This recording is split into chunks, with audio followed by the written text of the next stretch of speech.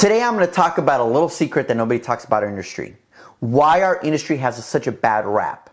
Why our industry is seen the way it's seen and not in a favorable way. And it all starts with realtors.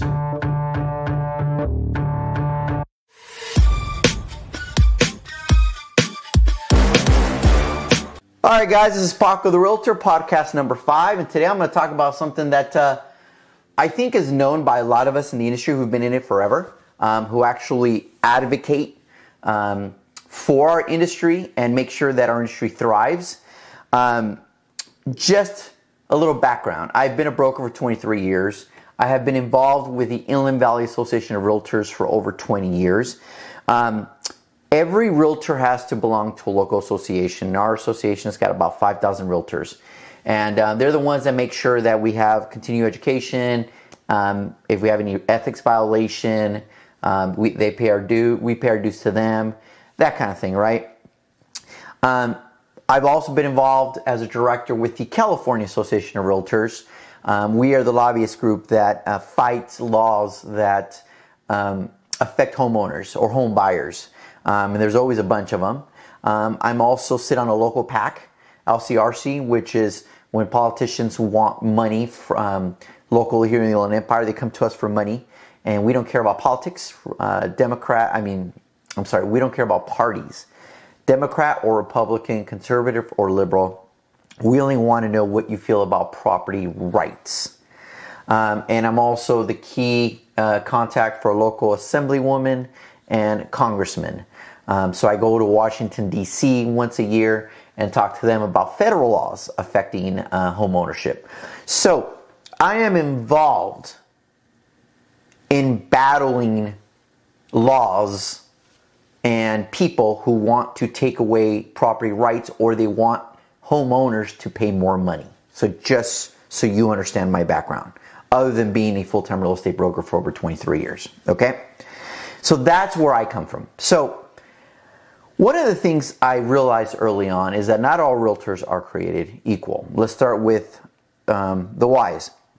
First of all, like in the industry, we have a lot of yahoos, a lot of people that should not be in the industry. Part of the problem is ease of entry. If you study for a test, take the test, pass the test, you're licensed. And it's memorization. That test has nothing to do with being practical. You could take the test tomorrow, pass it, and still have no clue what you're doing in this industry, just so you know. Second reason is real estate brokers that will take anybody just in case you do a deal. The way you have to understand this works is every agent works under a broker. I'm a broker. It is our responsibility to run the business. We have the E&O insurances. We have the liability insurance. We control the operations. So they work under us. They're independent contractors, but they work under us. We provide the training. So when they do a transaction, it's under our brokerage. The transaction is under my company name. And then when the deal closes, I pay them a percentage of the commission based on what we had signed beforehand. So no agent can work by themselves. They got to work as part of a brokerage. And so if you put all this together, agents have a lot of flexibility since they're independent contractors to do a lot of stuff. And brokers are not created equal either. Just because you work for a big broker doesn't mean the training is good. Just because you work for a small broker doesn't mean it's horrible. The reality is because the ease of use to get into this industry is so easy that people find it very convenient to get their license and become a part-time agent. Now, there's nothing wrong with being a part-time agent as long as you still study and fight for your client. Unfortunately, that's not the case. Let me give you a stat that's going to blow you away. 80% of the business in real estate is done by 20% of real estate agents. Let me say that again. 80% of all real estate transactions of homes that are bought and sold are what? Are done by 20% of real estate agents. So that means the majority of real estate agents do not do enough business to support themselves. We call them DNA agents. They do business with family and friends. I have part-time real estate agents that work for myself, and a lot of them are phenomenal. They fight for their clients. And that's part of my requirement, is that you actually look out for your clients. Here's the problem. The problem is that most do not. Most, they are just chasing the commission. And the reason why they do this is, let me explain something. Let's say you buy or sell a house. Let's say you sell a house. And you're selling your house, and you sign the document that shows how much your agent's going to get paid. Let's say the house is $700,000, and you do 5% commission, and then it's divided in half, buyer agent, seller agent, and you look at that and you're like, holy moly, look how much money you guys are making, right? And they think it's easy, so they get in and they're like, wow, if I do 3 extra deals a year, that's an extra, potentially $30,000. And this is why people join. They see the commissions, but they don't understand what happens behind the scenes. They don't understand what it takes to do it full time. And so that's the first reason. Anybody can get into it. Second reason, the brokers, very low standards. Just be licensed, go under me, and hopefully you do business. No accountability, no training, none of that. And that creates a second challenge.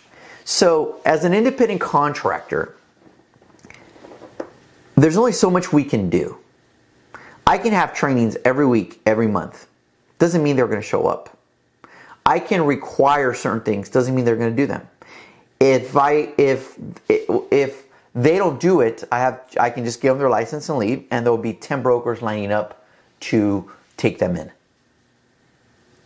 So there's no incentive for these agents. They want to stay, they want to be licensed, wait by the phone, wait for the phone to ring, be handed leads, and just close deals and get paid.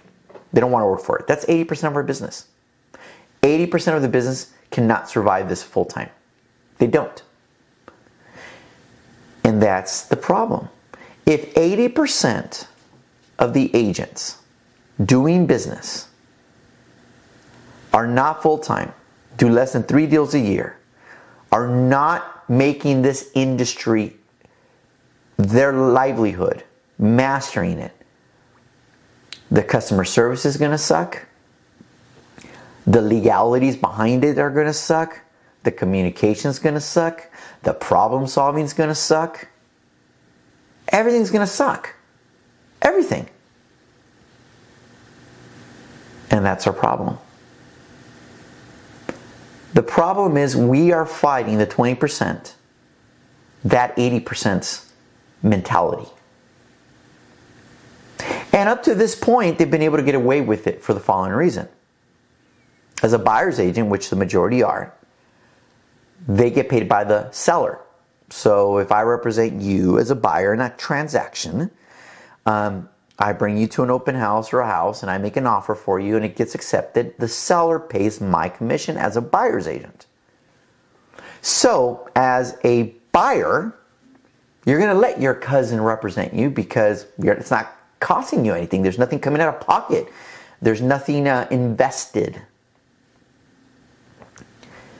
And so there's no risk on your part to hire your part-time cousin who does it part-time. There isn't. So our standards are so low because of that. Now, in the next few years, that is going to change. There's a lawsuit pending. They won, but it's been appealed. That state that sellers are no longer going to be required to pay commission to buyer's agents. If this comes through in the next few years, all of a sudden, if I'm a buyer's agent, which by the way the majority are, you who are buying a house are now going to have to pay your down payment, your closing costs, and you're going to have to pay me, your buyer's agent, to represent you. So let me ask you a question. Do you think those buyers are going to think twice now about hiring an agent? who has no urgency, or they don't make this their full-time business. They're just doing it as a hobby. All of a sudden, if I got to give you $10,000 to represent me, I'm going to think real hard about now whether I want you representing me or not. But up to this point, that hasn't been the case. And that, in essence, is the challenge we face, is that the bar is so low that anybody can get in this business with no experience, that the outcome, the customer service, and the expertise is also set so low. Now, the good news for the 20% of us is that you stand out very easily among the 80% if you're actually an expert and you're actually an entrepreneur. Another way of knowing whether your realtor is the right one is this, other than his full-time business, is he an entrepreneur? In other words, does he treat it like a business? Or is he just chasing the commissions? Because like any other industry, you have your good salesman and your bad salesman, right? You have the ones that have the right intent and the ones that have the wrong intent. So one of the reasons why our industry has stayed this way, it's because of the California Association of Realtors and the National Association of Realtors. We're the largest lobbyist group, and I would say we're a very important lobbyist group. But those part-timers still pay dues, and that dues go to both those, and we use that to fight for property rights. So that is important. But that's one of the main reasons why no changes have happened, is because they want those dues. Now, there was a time when Arnold Schwarzenegger was governor of California, where we tried to change that, where we tried to change the ease of access into our industry. He did not sign it or pass it because he thought that was a way to get people unemployed. In other words, he was all for employment, and being licensed to them is employment. So there was one time we fought that. There has been some changes over time. I'm a college broker. When I became a broker in 2001, 2003, I apologize.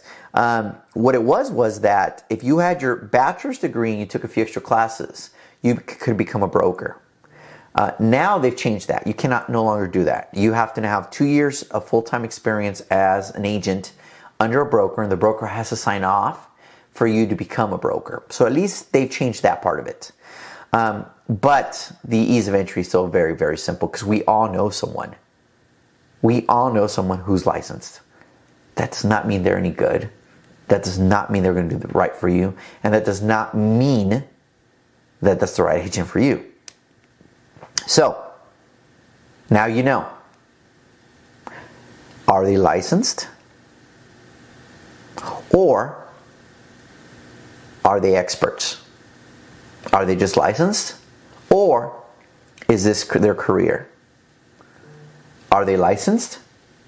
Or are they're true entrepreneurs?